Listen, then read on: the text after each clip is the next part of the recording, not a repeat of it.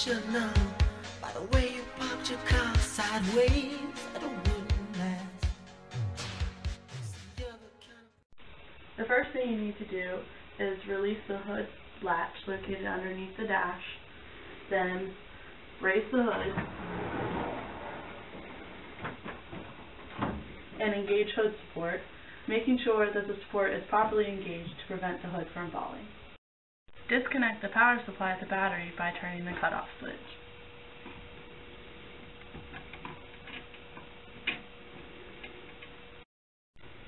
Next, remove the spark plug wire by gently pulling on it.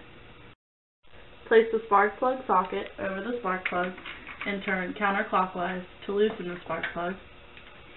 Then continue turning the spark plug counterclockwise with your hand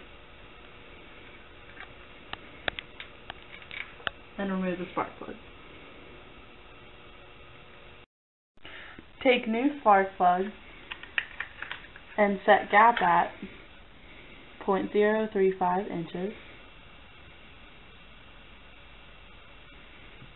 Then insert new spark plug and turn clockwise by hand. Make sure you are not cross-threading the spark plug before using the spark plug socket. Tighten the spark plug until fully seated with the spark plug socket. Be sure to not over-tighten or the spark plug may break. Reinstall spark plug wire on new spark plug. Then repeat the same process for the remaining.